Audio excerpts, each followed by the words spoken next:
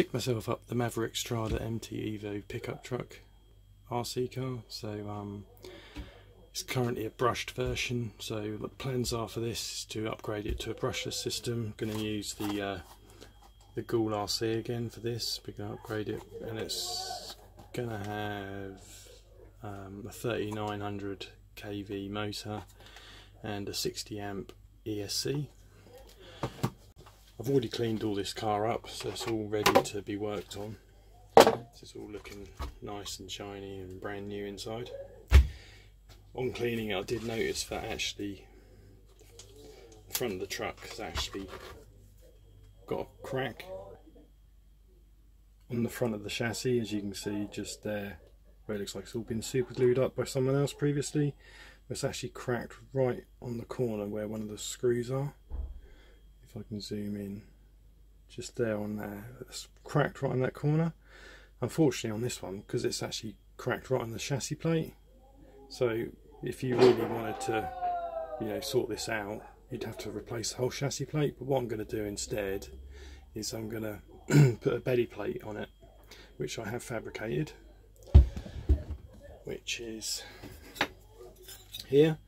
So basically this is going to sit right on the front here, just like that. So remove all these current screws in here, screw them back through, and then put 2 screws into the front here. So that should then give it a lot more strength and hopefully stop it happening again. It'll also be quite handy because if it actually hits like a pavement or something like a rough stone or something like that underneath, it should hopefully just skid it off. So hopefully stop it getting damaged again, because I can't see the point in actually just changing the whole chassis plate again, because something like this is quite common and it'll probably happen again. If you look at other RC cars, I've got another one here.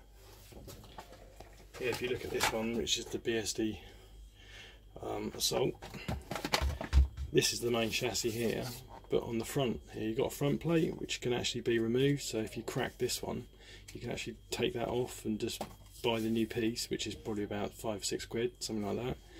Just bolt that on straight onto the chassis plate and you've repaired your damage. But unfortunately with the Maverick, you do have to change the whole chassis plate.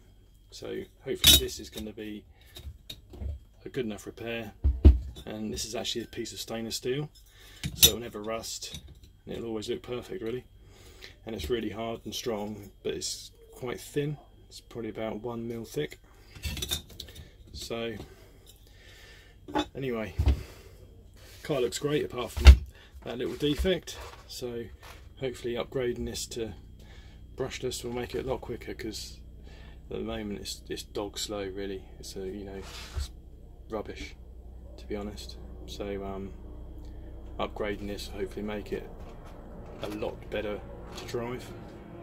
Anyway, I'll cover the upgrade on the brushless system and installing the belly plate in a separate video. Alright, thanks for watching.